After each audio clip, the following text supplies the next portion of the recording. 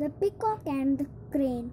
There was once a conceited peacock who had a gorgeous tail like no other birds. So when he met a crane one day, the peacock scoffed at the crane's colorless and dull feathers and immediately spread his own colorful tail for the crane to see him and admire.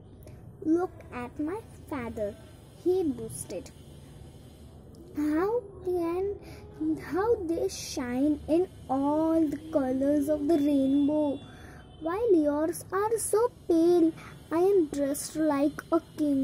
"That's true," the crane answered, "but I can fly high above, among the clouds and the stars, and I can see all the beauty of the earth in all glory, while you live down here just like any other cock.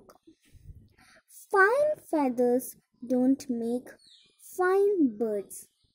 So guys, this is an lesson. Don't underestimate anybody. The Peacock and the Crane lesson for standard 6th 1.6. Bye. Like and subscribe my channel.